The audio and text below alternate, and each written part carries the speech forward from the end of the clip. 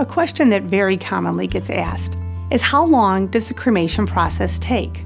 It's a great question considering the nation as a whole has exceeded 50% cremation rate.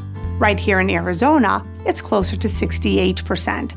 So we are serving more and more families that have chosen cremation. The cremation process is going to depend on how quickly we're able to obtain our documentation, including a signature from the doctor or medical examiner and permits that must come from the state. Once all of our legal documentation is in order, we can then proceed with the cremation process itself.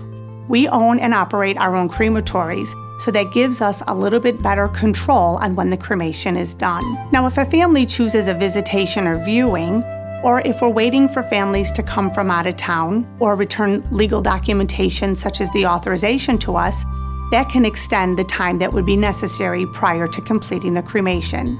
We work as quickly as we can and serve our families as efficiently as possible to complete the process to serve your family.